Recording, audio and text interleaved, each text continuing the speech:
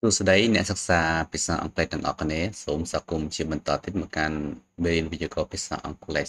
ដែលមេរៀនរបស់យើងថ្ងៃនេះនឹងសិក្សាអំពី some ហើយនិង any ហើយខ្លឹមសារសំខាន់តាក់ទងជាមួយនឹង some ហើយនិង any ដែលខ្ញុំនឹងលើកយកមកបង្ហាញដល់អ្នកសិក្សាទាំងអស់គ្នាតាមរយៈវីដេអូនេះខ្ញុំបែងចែកវាជា4ចំណុចតូចៗដែលចំណុចទី1និយាយអំពីអត្ថន័យរបស់ some ហើយនិង any ចំណុចទី2និយាយអំពីប្រភេទនៃនាមដែលយើងប្រើប្រាស់ជាមួយនឹងពាក្យ some ហើយនិង any ចំណុចទី3និយាយអំពីប្រភេទនៃប្រយោគដែលយើងប្រើប្រាស់ some ហើយនិង any ហើយនឹងចំណុចទី4ដែលជាចំណុចចុងក្រោយខ្ញុំនិយាយអំពីការប្រើប្រាស់ពាក្យ some ហើយនិងពាក្យ any នឹងដោយអត់ចាំបាច់មាន noun តើលោកសូមបន្តតាមដានទស្សនាជាមួយខ្ញុំទាំងអស់គ្នាជាមួយនឹងចំណុចសំខាន់ទី1ដែលនិយាយអំពីអត្ថន័យរបស់ពាក្យ some ហើយនិងពាក្យ any ដែលអត្ថន័យរបស់ពាក្យ some ហើយនិងពាក្យ any នឹងបើយើងគិតអំពីអត្ថន័យដែលយើងបកប្រែជាភាសាខ្មែរខ្ញុំជឿថាអ្នកទាំងអស់គ្នាប្រកាសជាបានដឹងហើយបាទ some យើងអាចបកប្រែតែខ្លះ any ក៏យើងអាចបកប្រែតែខ្លះដែរប៉ុន្តែនៅក្នុងវីដេអូនេះខ្ញុំចង់នាំអ្នកទាំងអស់គ្នាឲ្យមើលអំពីនិយមន័យរបស់វាជាភាសាអង់គ្លេសម្ដងដើម្បីដឹងថាតើ some ហើយនិង any ដែលយើងបកប្រែតែខ្លះហ្នឹងគេបញ្យល់ជាភាសាអង់គ្លេសថាម៉េចតើលោកសូមទស្សនាទាំងអស់គ្នាទៅគេថា we use some and any for a small number or a small amount of people or things បានន័យថាយើងប្រើ some ហើយនិង any ហ្នឹងសម្រាប់ចំនួនតិចតួចឬក៏បរិមាណតិចតួចនៃមនុស្សឬក៏វត្ថុតាមពិតទៅ clear ថា small number ចំនួនតិចតួចឬក៏ small amount បរិមាណតិចតួចហ្នឹងវាមានអត្ថន័យដូចតែគ្នាទេណាបាទគ្រាន់តែនៅក្នុងភាសាអង់គ្លេសវាមានរបស់ខ្លះគេចាត់ទុកថាជារបស់ដែលយើងរាប់បានចំនួនរបស់វាគេប្រើពាក្យថា number ហើយរបស់ខ្លះទៀតជារបស់ដែលគេរាប់មិនបានទេអញ្ចឹងចំនួនឬក៏បរិមាណរបស់វាគេប្រើពាក្យថា amount ហើយពាក្យ some ហើយនិងពាក្យ any របស់យើងហ្នឹងជួនកាលគេប្រើវាជាមួយនឹងរបស់រាប់បានហើយជួនកាលទៀតគេប្រើវាជាមួយនឹងរបស់ដែលរាប់អត់បានជានៅពេលដែលគេប្រើវាជាមួយនឹងរបស់រាប់បានអត្ថន័យរបស់វាគឺសំដៅទៅលើ small number ចំនួនតិចតួចហើយនៅពេលដែល some ហើយនិង any ហ្នឹងត្រូវបានគេប្រើប្រាស់ជាមួយនឹងរបស់ដែលរាប់អត់បានអត្ថន័យរបស់វាត្រូវស្មើជាមួយនឹង small amount បរិមាណតិចតួចដែល small number ចំនួនតិចតួចហើយនិង small amount បរិមាណតិចតួចដែលខ្ញុំថាមានអត្ថន័យស្មើគ្នាហ្នឹងអត្ថន័យរបស់វាបានន័យថាវាមិនច្រើនខ្លាំងពេកហើយក៏មិនតិចខ្លាំងពេកដែរចំនួនរបស់វាតិចតួចល្មមហ្មងតើលើសូមបន្តទៀតគេថា the exact number or amount is not important បានន័យថាចំនួនឬក៏បរិមាណជាក់លាក់គឺមិនសំខាន់ទេបើចឹងត្រង់ចំណុចហ្នឹងគេចង់បានថានៅពេលដែលយើងប្រើ some ឬក៏ប្រើ any ដើម្បីប្រាប់អំពីចំនួនមនុស្សឬក៏វត្ថុខ្លឹមសារសំខាន់ដែលយើងចង់ប្រាប់គេយើងចង់ប្រាប់ថាមនុស្សមានចំនួនតិចតួចឬក៏វត្ថុនឹងមានចំនួនតិចតួចដែលអាចចំនួនតិចតួចដែលមានហ្នឹងប្រមាណប្រកបគឺយើងអត់ដឹងទេហើយវាមិនសំខាន់ទេយើងគ្រាន់តែចង់ប្រាប់ថាយើងមានតិចតួចតែប៉ុណ្ណោះប្រមាណទៅយើងអត់ខ្វល់ទេតើលោកសូមបន្តទៅមុខឧទាហរណ៍ទាំងអស់គ្នាទៅឧទាហរណ៍ទី1គេថា I saw some farmers in the field បានន័យថាខ្ញុំបានឃើញកសិករខ្លះនៅក្នុងវាលស្រែបើខ្លឹមសារសំខាន់នៅក្នុងប្រយោគមួយហ្នឹងគេចង់ប្រាប់យើងថាចំនួនកសិករដែលប្រធានអាយនឹងបានមើលឃើញគឺមានចំនួនខ្លះឬក៏ចំនួនតិចតួចដែលចំនួនខ្លះឬក៏តិចតួចហ្នឹងប្រមាណឲ្យប្រកបអត់សំខាន់ទេគេគ្រាន់តែចង់ប្រាប់យើងថាគេបានឃើញខ្លះមិនមែនអត់ឃើញសោះនោះទេតើលោកសូមបន្តទៅឧទាហរណ៍ទី2ទៀតគេថា we need some water បានន័យថាពួកយើងត្រូវការទឹកខ្លះបើចឹងចំនួនទឹកដែលយើងត្រូវការគឺខ្លះមួយចំនួនតិចតួចដែលចំនួនប្រមាណមិនសំខាន់ទេឲ្យតែបានខ្លះទី3 I didn't see any farmers on the boat ខ្ញុំមិនបានឃើញកសិករខ្លះទេនៅលើទូកមិនឃើញខ្លះទេហ្នឹងវាស្មើនឹងមិនឃើញសោះតែម្ដងពីព្រោះដោយបានបញ្ជាក់ពីខាងលើហើយ some ហើយនិង any ហ្នឹងអត្ថន័យរបស់វាសម្រាប់ទៅលើចំនួនតិចតួចហើយលើអប្រយោគទី3ហ្នឹងវាគឺជាប្រយោគបក្សែតខ្លឹមសាររបស់វាគឺអត់បានឃើញទេអត់បានឃើញខ្លះបានន័យថាសូម្បីតែតិចតួចក៏មិនបានឃើញដែរអញ្ចឹងវាស្មើនឹងអត់ឃើញសោះតែម្ដងតើលើបន្តទៅឧទាហរណ៍ទី4ទៀតឧទាហរណ៍ទី4គេថា we don't need any water បានន័យថាពួកយើងមិនត្រូវការទឹកខ្លះទេបើចឹងដូចជាប្រយោគទី3ខាងលើមិញដែរមិនត្រូវការខ្លះទេហ្នឹងគឺស្មើនឹងមិនត្រូវការសោះតែម្ដងដោយសារតែ any ហ្នឹងសំដៅលើចំនួនតិចតួចហើយឥឡូវមិនត្រូវការខ្លះគឺមិនត្រូវការសូម្បីតែតិចតួចអញ្ចឹងវាស្មើជាមួយនឹងអត់ត្រូវការសោះតែម្ដង បើចឹងជំរាបសំខាន់ទី1ដែលយកពីអត្ថន័យរបស់ពាក្យ some ហើយនឹង any ចប់តែប៉ុណ្ណេះហើយឥឡូវសូមបន្តទៅជំរាបសំខាន់ទី2ដែលនិយាយអំពីប្រភេទនៃ noun ដែលយើងប្រើប្រាស់ជាមួយនឹង some ហើយនឹង any ដែលគេថា we usually use some and any with plural and uncountable nouns បានន័យថាជាធម្មតាយើងប្រើប្រាស់ពាក្យ some ហើយនឹងពាក្យ any ហ្នឹងជាមួយនឹងនាមពហុវចនៈហើយនឹងនាមរាប់មិនបានបើអញ្ចឹងយើងឃើញថា some ហើយនឹង any ជាទូទៅគេអាចប្រើប្រាស់វាជាមួយនឹង noun ប្រភេទ singular ឯកវចនៈទេណាគេប្រើតែជាមួយ plural ហើយនឹង uncount ប៉ុន្តែវាក៏មានលក្ខណៈពិសេសមួយចំនួនដែលគេអាចប្រើប្រាស់វាជាមួយនឹង noun ប្រភេទ singular បានដែរប៉ុន្តែនៅក្នុងវីដេអូនេះយើងអត់ទាន់សិក្សាករណីពិសេសទាំងអស់នោះទេណាយើងសិក្សាទៅករណីទូទៅសិនគឺករណីដែល some ហើយនឹង any ហ្នឹងគេប្រើវាជាមួយនឹង plural noun ហើយនឹង uncountable noun បើចឹងអ្នកនរគ្នាអាចត្រឡប់ទៅមើលឧទាហរណ៍ខាងលើវិញទៅប្រកាសជាឃើញថា some ហើយនឹង any ហ្នឹងគេពិតជាប្រើប្រាស់វាជាមួយនឹង noun ប្រភេទ plural ហើយនឹង uncountable ប្រកបមែនដោយដែលអ្នកទាំងអស់គ្នាបានឃើញហើយនៅក្នុងប្រយោគឧទាហរណ៍ទី1ហ្នឹងខាងក្រោយ some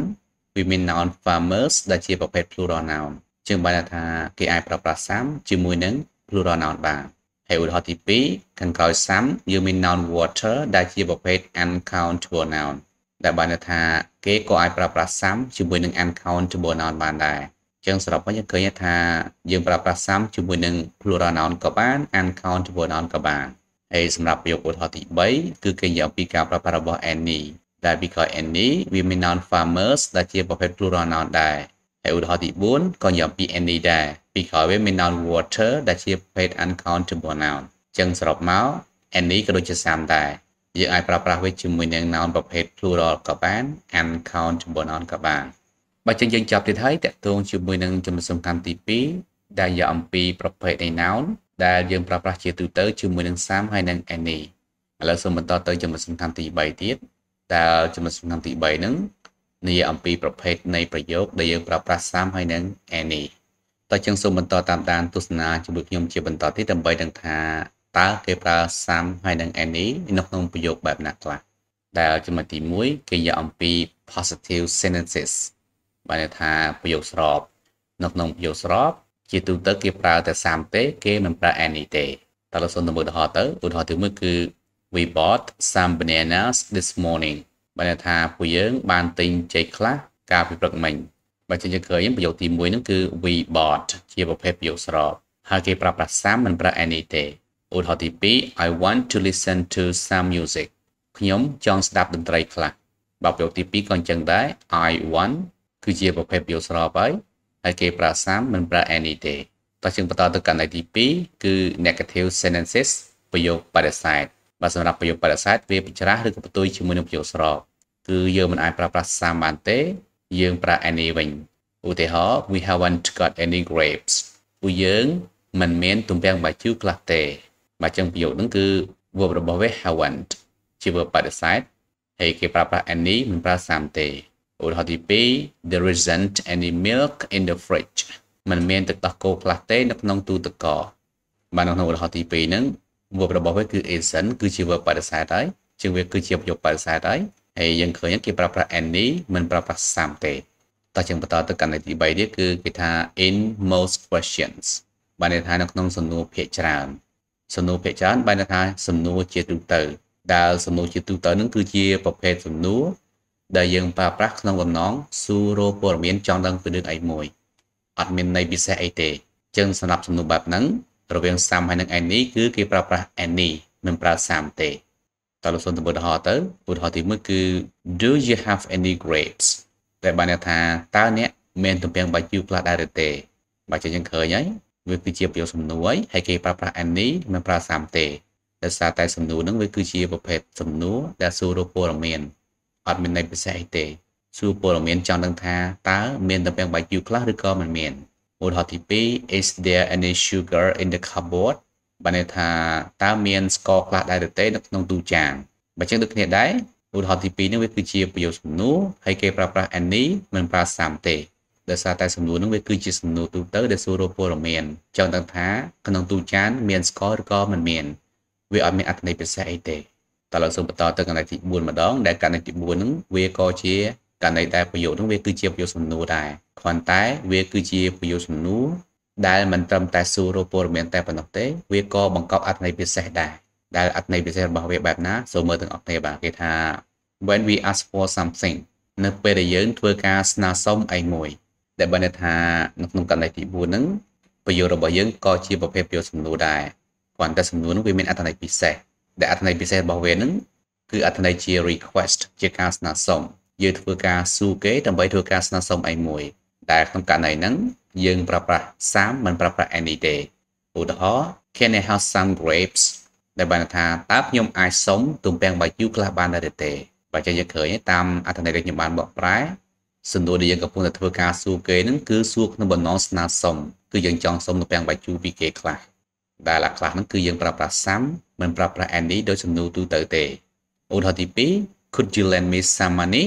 តើអ្នកអាចឲ្យខ្ញុំខ្ចីលុយខ្លះបានដែរទេបើចេះយើងឃើញខ្លឹមសារនៃសំណួរហ្នឹងក៏ជាសំណួរដែលមានលក្ខណៈស្នើសុំដែរណាគឺយើងកំពុងតែសុំឲ្យគេឲ្យយើងខ្ចីលុយខ្លះដែលខ្លះហ្នឹងគឺយើងប្រើ some ទៀតហើយអត់ប្រើ any ដោយសំណួរទូទៅទេតោះយើងបន្តទៅករណីទី5ទៀតដែលករណីទី5ក៏ជាករណីដែលប្រយោគយើងជាប្រយោគសំណួរដែរហើយក៏ជាសំណួរដែលមានអត្ថន័យពិសេសដែរគឺអត្ថន័យដែលមានលក្ខណៈជា offer គឺការផ្ដល់ឲ្យគេវិញណាវាបញ្ច្រាស់ពីអទី4មិញអទី4សុំឲ្យគេដល់ទី5ហ្នឹងយើងឲ្យគេដែលគេថា when we offer something to someone បានន័យថានៅពេលដែលយើងផ្ដល់អ្វីមួយទៅឲ្យគេបើចេះយើងឃើញបាទគឺយើងធ្វើការឲ្យគេវិញម្ដងដែលករណីដែលយើងឲ្យគេហ្នឹងក៏ដូចជាករណីដែលយើងសុំដែរណាគឺយើងប្រើប្រាស់ some មិនប្រើប្រាស់ any ដោយករណីសំណួរទូទៅទេតែចឹងសូមទៅមើលឧទាហរណ៍ទៅឧទាហរណ៍ទី1គេថា would you like some bananas ដែលបានថាតើអ្នកចង់បានផ្លែចេកខ្លះដែរទេបើចេះយើងឃើញហើយវាគឺជាប្រយោគសំណួរហើយណាបាទហើយសំណួរហ្នឹងវាគឺជាសំណួរដែលវាមានលក្ខណៈជា offer ហើយបាទគឺការចង់ផ្ដល់អ្វីមួយឲ្យគេគឺយើងចង់ផ្ដល់ផ្លែចេកឲ្យគេបើគេឆ្លើយថាបាទឬក៏ចាស់ខ្ញុំចង់បានគឺយើងឲ្យចេកទៅគេណាបាទតែសូមបន្តទៅឧទាហរណ៍ទី2ទៀតគេថា do you want some tea with your lunch បើន័យថាតើអ្នកចង់បានតែខ្លះជាមួយនឹងអាហារថ្ងៃត្រង់របស់អ្នកដែរទេបើចឹងយើងឃើញវាជាប្រយោគសំណួរទៀតហើយបាទហើយសំណួរហ្នឹងក៏មានលក្ខណៈជា offer ដែរគឺការដែលយើងចង់ផ្ដល់អ្វីមួយឲ្យគេក្នុងប្រយោគហ្នឹងយើងចង់ឲ្យតែទៅគេដើម្បីញ៉ាំជាមួយនឹងអាហារថ្ងៃត្រង់បើគេឆ្លើយថាគេចង់បានគឺយើងឲ្យហើយបាទហើយយើងឃើញហើយនៅពេលដែលសំណួរហ្នឹងវាមានលក្ខណៈជា offer អញ្ចឹងអាចំនួនខ្លះដែលយើងចង់ឲ្យគេហ្នឹងយើងប្រើប្រាស់ some មិនប្រើប្រាស់ any ដោយករណីសំណួរទូទៅទេបើចឹងចំណុចសំខាន់ទី3ដែលនិយាយអំពីប្រភេទនៃប្រយោគដែលយើងប្រើប្រាស់ some ហើយនិង any យើងចប់តែប៉ុណ្ណេះទៀតហើយឥឡូវសូមបន្តទៅចំណុចសំខាន់ទី4ដែលនិយាយអំពីការប្រើប្រាស់ some ហើយនិង any ដោយអត់ចាំបាច់មាន noun នៅពីខាងក្រោយដែលគេថា we can use some and any without a noun when it is clear what we are talking about បានន័យថាយើងអាចប្រើប្រាស់ some ហើយនិង any ហ្នឹងដោយមិនចាំបាច់មាន noun ក៏បានដែរនៅពេលដែលវាច្បាស់ថាយើងកំពុងតែនិយាយអំពីអីបើចឹងការប្រើប្រាស់ some ហើយនិង any ដោយគ្មាន noun គឺយើងមានលក្ខខណ្ឌណាបាទដែលលក្ខខណ្ឌគឺទោះបីជានៅពីខាងក្រោយ some ហើយនិង any ហ្នឹងយើងមិនដាក់ noun ក៏ដោយក៏យើងអាចដឹងបានថាយើងចង់សម្ដៅទៅលើវត្ថុអីឲ្យប្រកបហើយដើម្បីឲ្យយើងដឹងបានទោះបីជាយើងមិនដាក់ noun ហ្នឹងជាទូទៅលុះត្រាតែអា noun ហ្នឹងឬក៏វត្ថុហ្នឹងត្រូវបានគេនិយាយពីមុនរួចហើយយើងមកនិយាយអំពីវាម្ដងទៀតជាលើកទី2ទី3ទី4ដែលយើងទៅបាទតើលោកសូនទៅមើលឧទាហរណ៍ទៅឧទាហរណ៍ទី1គេថា I'm making some tea do you want some បានន័យថាខ្ញុំកំពុងតែឆុងតែខ្លះតើអ្នកចង់បានខ្លះអត់បើចឹង want some ដែលបានថាចង់បានខ្លះអត់គឺចង់បានតែខ្លះអត់ some គឺ some tea វាបង្កប់ noun tea នៅពីខាងក្រោយហើយយើងអាចដឹងបានដោយសារតែ noun tea នឹងត្រូវបាននិយាយពីខាងដើមរួចហើយនៅពេលដែលយើងនិយាយអំពីវាលើកក្រោយទៀតយើងអាចចាំបាច់ដាក់ក៏បានដែរដោយដែលបានឃើញនៅក្នុងប្រយោគទី2របស់វាហ្នឹង noun tea អត់ត្រូវបានដាក់ទេណាប៉ុន្តែយើងអាចដឹងបានថាវាសំដៅទៅលើ tea ពីព្រោះអ្វីដែលយើងកំពុងតែឆុងគឺតែហើយយើងសួរគេថាចង់បានខ្លះអត់ហ្នឹងបើគាត់ចង់សួរថាចង់បានតែខ្លះអត់ទេបាទវាមិនដែលយើងឆុងតែសួរគេចង់បានកាហ្វេអត់ទេបាទវាមិនដែលចឹងទេវាមិនសមតែលោកសូមបន្តទៅឧទាហរណ៍ទី2ទៀតដែលឧទាហរណ៍ទី2នេះវាមានលក្ខណៈជាការសន្ទនាដែលអ្នកទី1គេនិយាយថា can I have some water តើខ្ញុំអាចសុំទឹកខ្លះបានដែរទេអ្នកទី2ឆ្លើយថា I haven't got any ខ្ញុំអត់មានខ្លះទេដែលអត់មានខ្លះហ្នឹងគឺសម្រាប់លើអត់មានទឹកខ្លះ any ហ្នឹងគឺសម្រាប់លើ any water ពីព្រោះអ្វីដែលគេសុំយើងគឺសុំទឹកវាមិនដែលគេថាគេសុំទឹកខ្លះដូចយើងឆ្លើយតបទៅគេយើងថាខ្ញុំគ្មានកាហ្វេផងបាទអញ្ចឹងវាអត់សមអញ្ចឹងយើងអត់ខ្លះហ្នឹងគឺអត់ទឹកខ្លះបាទ ប៉ុន្តែយើងអាចចាំបាច់ដាក់ noun water ទៅទេបាទយើងប្រើតែ any ទៅទេអញ្ចឹងក៏បានដែរអញ្ចឹងសរុបមកយើងឃើញថា some ហើយនឹង any ហ្នឹងយើងអាចប្រើវាតែឯងដែលអត់ចាំបាច់មាន noun នៅពីខាងក្រោយក៏បានដែរណានៅពេលយើងដឹងច្បាស់ថាយើងកំពុងតែចង់សម្ដៅទៅលើវត្ថុអីតើเราសូមបន្តទៅចំណុចចុងក្រោយបន្តិចទៀតដែលគេថា it is possible to repeat the noun after some and any but it is more natural not to repeat it បានន័យថាវាគឺអាចទៅរួចដែលដាក់ noun នឹងម្ដងទៀតនៅពីខាងក្រោយ some ហើយនឹង any ជាងបែរថានៅក្នុងប្រយោគឧទាហរណ៍ពីខាងលើហ្នឹងអា some t នេះយើងចង់ដាក់ noun t ម្ដងទៀតក៏បានដែរដាក់ក៏បានមិនដាក់ក៏បានហើយអាប្រយោគទី2ក៏ចឹងដែរបាទនៅពីខាងក្រោយ any ហ្នឹងយើងចង់ដាក់ noun water ទៀតក៏បានដែរប៉ុន្តែគេបន្តទៀតថាប៉ុន្តែវាមានលក្ខណៈទូទៅជាងក្នុងការមិនដាក់វាម្ដងទៀតបើចឹងសរុបមក